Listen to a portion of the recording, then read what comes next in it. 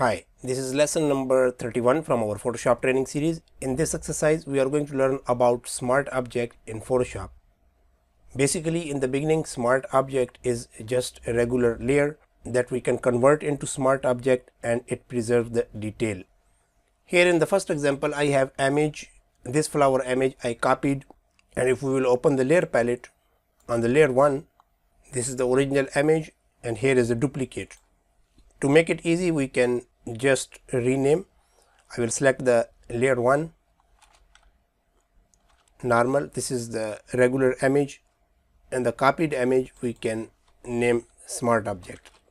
It's just name, and now we are going to convert into Smart Object. To do that, we need to right click on the layer and click on Convert to Smart Object. On the thumbnail, you can see this layer is different and having indication in the lower right corner. This is indicating that it is Smart Object. Let's reduce the size of both images. We will select both by pressing Shift key, hit enter. We just reduced the size and now we decided to make it large. If we will rescale again, normal image, the regular layer lost the quality. But the Smart Object image, it is same as it was before. As many times you will reduce the size and make it large again, it will remain same. So this is the first benefit of Smart Object. Here I have two images. Smart Object we can use for mockup. In your image, in some specific place, if you want to display something over and over, you can do with the Smart Object. Here in this laptop screen, I want to display this image using Smart Object. We can select it, copy and paste, or we can just click and drag. It is just a regular layer. We will right click and convert to Smart Object. Now this image is converted into Smart Object and it is having its own document, PSB document, that preserves all the detail of this specific image. And this Smart Object image we have in our new canvas, it is not connected anymore with this picture. If I will close this, this image is having its own independent detail. Let's reduce the size and match with the laptop screen perspective by pressing Ctrl key.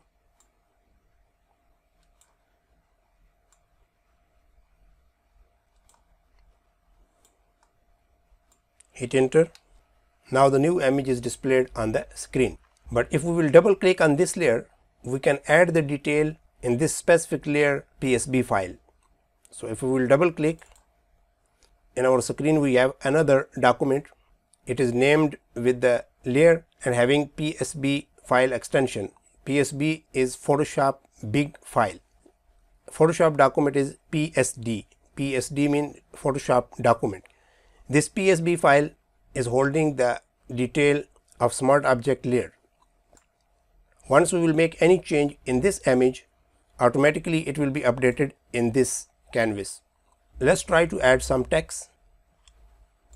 Click on text tool. Here we have text. We can change the font color.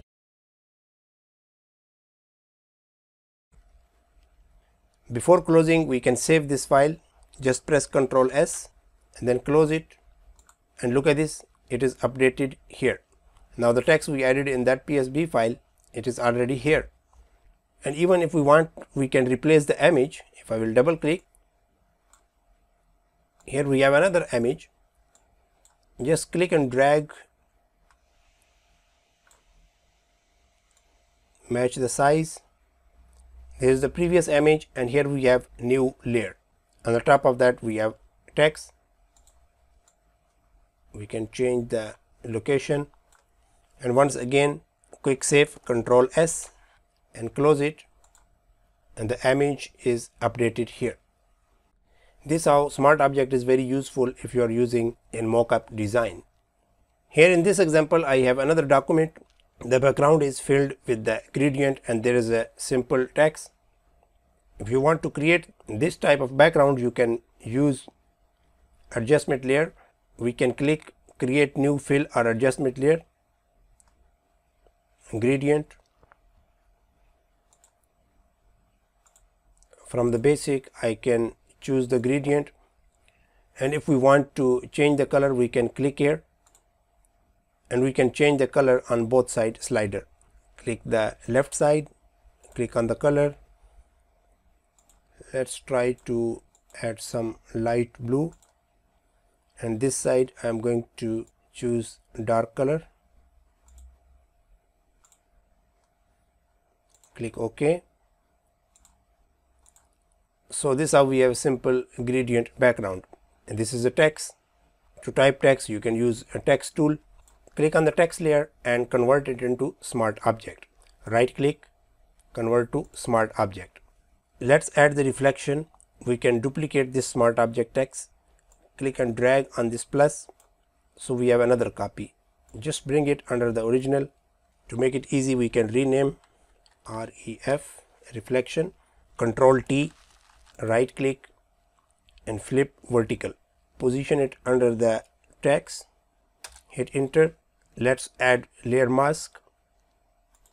Make sure that your foreground color is black. Using brush, we can erase the lower part, and still if we want, we can control with the opacity, we can reduce. So this is how we have simple reflection. Since this text is smart object and here is a duplicate, if we will change this text, automatically the reflection will be changed. Let's add also shadow. We can make another copy, bring it under the text, shadow. By pressing Control key, just position it this way. Since it is a shadow, it will be black. Hit enter. The shadow layer is selected. Click on create new fill or adjustment layer, and using exposure we can make it black. Under exposure, here we have offset and gamma correction. If we will move this slider all the way to the right side, it's got black, but you can see it is affecting the entire canvas. So here we can click on this button, click to clip the layer, so it will affect only that specific layer. Go back to the layer palette, and here is the adjustment applied on the shadow layer, and it is clipped with that.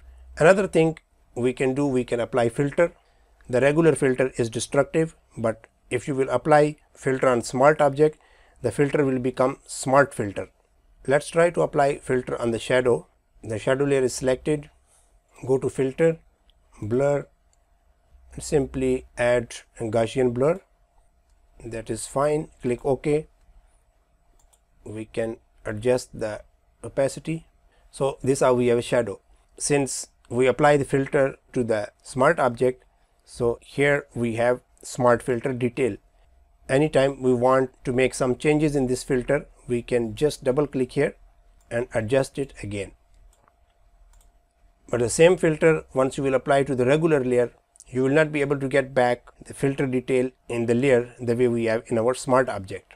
If the filter is applied to the normal layer, only using undo you can bring back the changes, but under smart object, Photoshop will add the option that we can change and update the filter detail anytime. So here we have shadow, reflection and the text. Since the shadow and reflection is duplicate of the original text, now if we will change this text, everything will be changed.